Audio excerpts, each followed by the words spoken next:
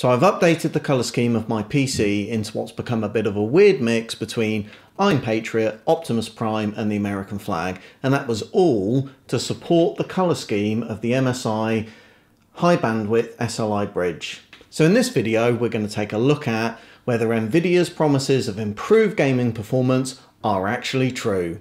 Roll the credits.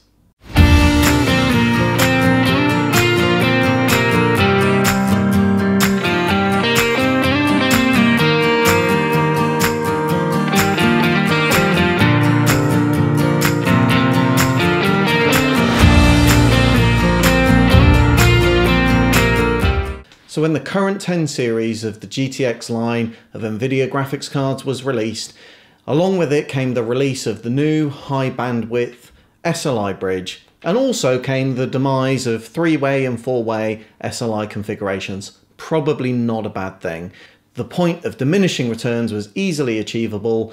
With 3 graphics cards and 4 graphics cards was effectively a complete waste of time. So Nvidia has taken 2 of the fingers of the SLI connectors on the graphics cards and created a new high bandwidth bridge that allows you to connect that to another set of 2 fingers on another card, effectively increasing the bandwidth. Nvidia claims this is going to improve performance, and MSI and EVGA have followed suit and produced their own versions of the high bandwidth bridge. I've got myself the MSI version. So what we're going to do is we're going to run some benchmarks, we're going to do some real life testing with some games, we're going to do some synthetic benchmarks as well, and actually see whether this thing is more than just cosmetics. Here's the benchmarks.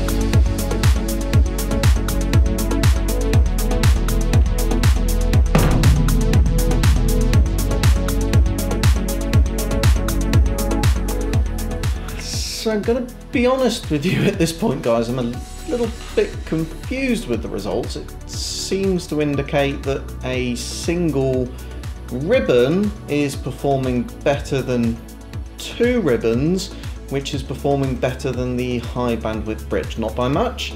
And arguably, this is just the normal variance that you see in different runs when you do benchmarking and you take performance reads out of your games. So let's discount that to the normal variances in runs. So effectively it's a draw across the piece. So let's do some Firestrike testing.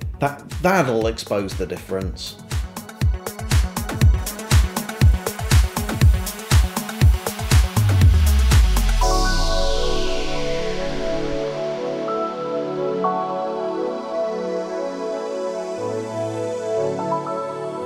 Okay guys, okay, I've pulled the stops out for you on this one.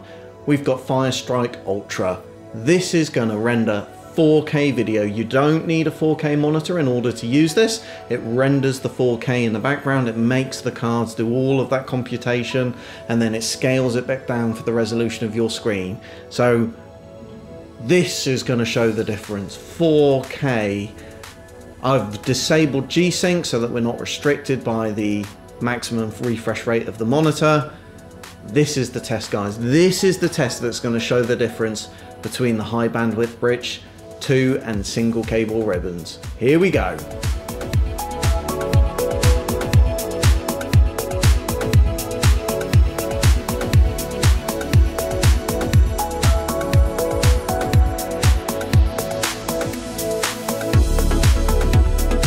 Gonna have to concede this one, guys.